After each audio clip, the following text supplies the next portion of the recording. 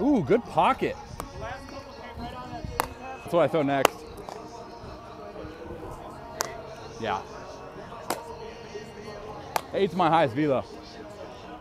Yeah. Yeah. Super.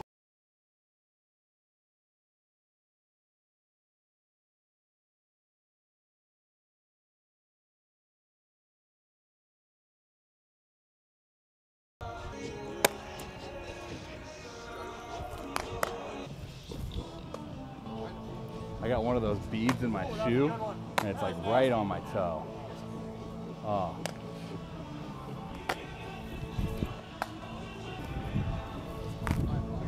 Leg. Jetta bop.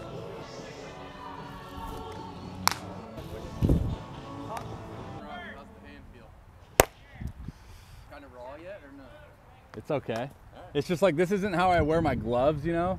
So it's like kind of getting used to, as far as like when the ball's coming in, I gotta like kind of. Right. I know this is not gonna be on the video.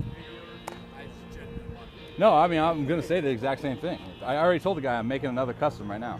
Yeah, 12 and a half.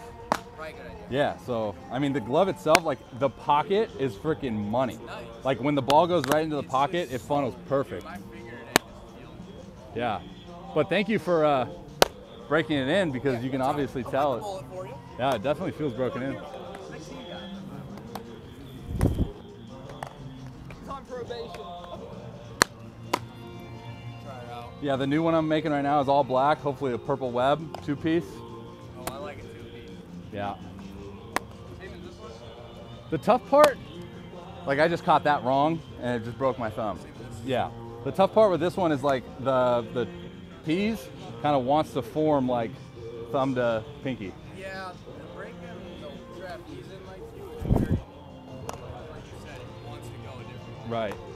Usually, like, the easiest one to do is the iWeb. The iWeb breaks in usually, like, the best way that I like it in terms of thumb to middle or index. Little cut, like.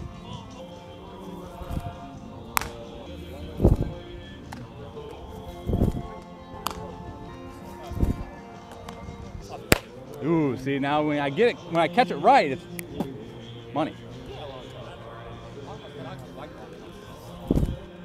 I don't think I've ever seen you long toss this year.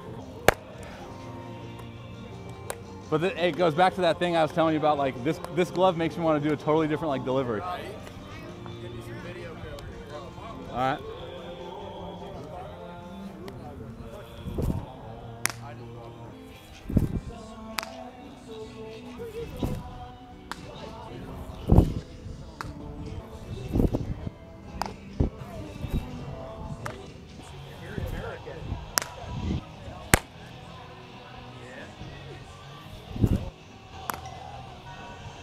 Good.